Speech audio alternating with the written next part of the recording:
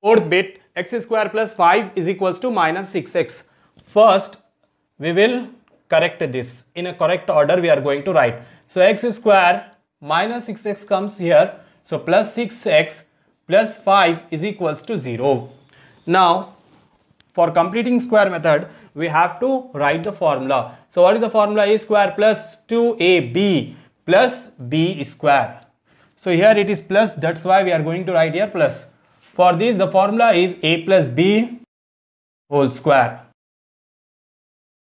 Next, a square is nothing but x. So, x square plus 2. From formula we are going to take this 2. Next, a is x. So, what is b? We need to divide this. We need to divide 6x with 2x. So, x cancel, 2 1s are 2 3s are. So, 3 plus this 5 goes to that side. So, it will become minus 5. Now, what is the missing term? Missing term is nothing but the b square. So, add b square nothing but 3 square. So, 3 square on both sides. So, x square plus 2x into 3 plus 3 square is equals to minus 5 plus 3 square. So, now this is in formula.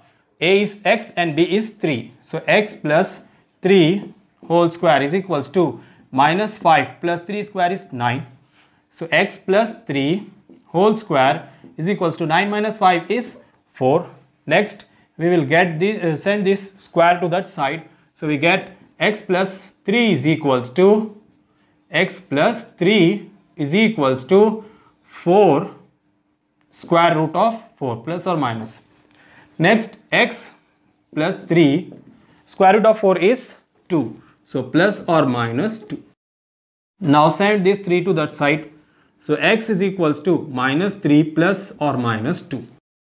Now, we are going to take this as x is equals to minus 3 plus 2 with plus 1 time and with minus 1 time. So, when we subtract, we get minus 1 and we get minus 5. So, therefore, the roots are minus 1 comma minus 5. If you like the video, please subscribe and share.